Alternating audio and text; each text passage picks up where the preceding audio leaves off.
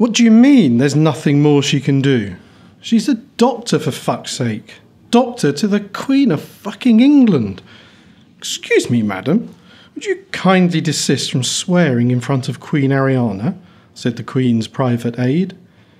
The Queen is unconscious, you idiot. Nevertheless. Oh, did I offend your sensibility? I'm so sorry. Go and tell that so-called doctor, that waste of taxpayers' money, to come and fix the fucking Queen. The doctor has already told you there's nothing more she can do. Look here, you overpaid lackey. Do you remember what Ariana said about me and you? Yes. You have her full authority, and I am to obey you at all times, unless she says otherwise. So shut up. The doctor told you the Queen has cancer. It's about to spread and she can't stop it. Bullshit. Why can't she inject another one of her potions into Ariana's blood and stop it shooting those shitty cells all around her wonderful body? The aide stepped forward and lowered her voice. Madam, I realise you're upset. I know you and the Queen are close. But I must insist that you follow the protocols and stop your foul-mouthed utterances. Tits to you and your prissy protocols. Remind me again, who employs you? The trust fund set up by the Queen's mother and father. Well, they're dead, and I'm wrapping up the fund, so you're defunct. As from now, you're out of a job. And homeless. Well, really, I must protest. Go away, Queen's aide, before I have you removed. And I will. You know I will. And send that fucking doctor in. The sharply dressed aide ran her fingers through her grey hair. Queen's bit of rough, she said under her breath. She turned on her perfect 4-inch heels and left the room. Click-clack, click-clack. Heels? I ask you. This country, it's barbaric. Cut off from the world. Isolated, living in the faded glory of its past. I'd get the hell out if it wasn't for her, my Queen.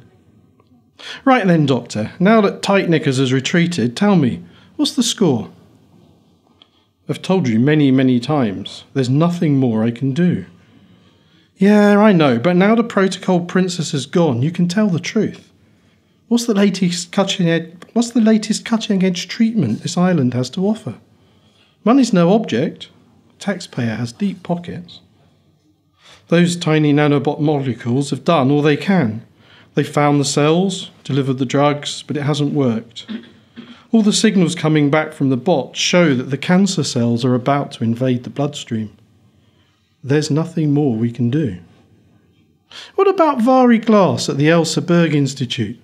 She figured out how to communicate with cells years ago. Sweden even has laws about it. No, she's a quack, a dangerous quack. I went to the centre with Ariana. We loved her. Amazing stuff. They were persuading organs in this guy's body to accept a cybernetic heart. She reckoned the organs were plotting to remove it, to reject it, which, as she explained, was very short-sighted of them, because without a heart, they're all fucked. The doctor stood there, staring. Wind your neck in, please. Anyone would think I'd suggested voodoo or exorcism. Please, the doctor whispered. Don't validate this in any way. If word gets out that the Queen is having this treatment, it'll become the norm. Typical protectionist crap. Look at her, my beautiful lover, my Queen. You've got nothing for her, so don't presume you have any say over what happens next. Get out. It's illegal. Get out. The Queen lay on her bed, surrounded by machines and monitors. On either side of her bed was a large electromagnet. Vari's team had arrived a few hours earlier, and now they sat quietly, occasionally pointing at something or making complex hand gestures. The silence was comforting in an odd sort of way. They were learning the language of the Queen's heart, and it was taking a very long time. Can't you just get on with it and tell those bloody rogue cells to stop pissing about and die? Vari folded her arms serenely. We're almost ready. We know what we're doing. It's standard practice back home, especially for cancer cells.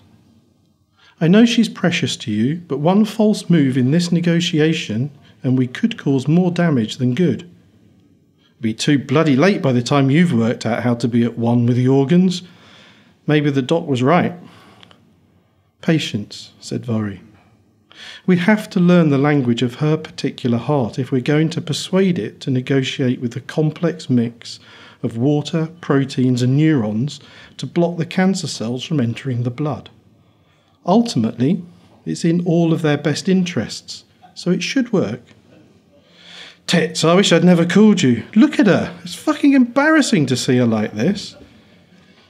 Vari continued watching, hand signalling to two of her team who were drawing symbols on the large screen at the side of the room. At last they all stopped and faced each other. We've made contact, said Vari. We said hello. The heart said hello back. What the fuck do you mean you said hello? We've recognised each other's existence. Now we will negotiate. Two of the team stood by the screen while another two faced the monitors. Vari sat beside Ariana and held her hand. Go, she said. The bots streamed information back to the displays and the two scientists called out undecipherable sets of numbers and characters to the other scientists who scribbled away at diagrams and formula, calling back to their colleagues once they'd done whatever it was they were doing. What the hell is going on? What are you doing to my queen? Vari beckoned her over. Here, come and hold her other hand. They waited. The scientist watched, scribbled and sent a pulse through the electromagnetic field, then watched some more and pulsed some more. For what seemed like hours they pressed on, watching and pulsing until one of them laughed. Vari laid the Queen's arm across her chest. We've done it, she said. The cancer cells have given up trying to get into the bloodstream. Have you fixed her? We have for now. For now? Yes. Give us time and we'll try to persuade the cancer cells to leave forever. Time? We don't have time. They're contained for now. For now?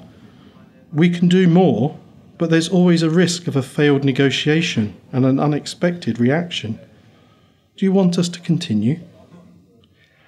Yeah, fuck, go for it. Okay, we'll need an old one. Old one?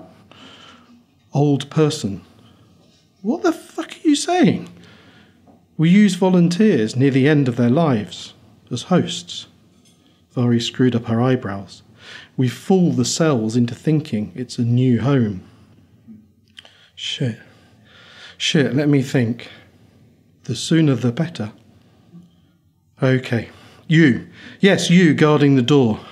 Find that decrepit old aide and bring her to me.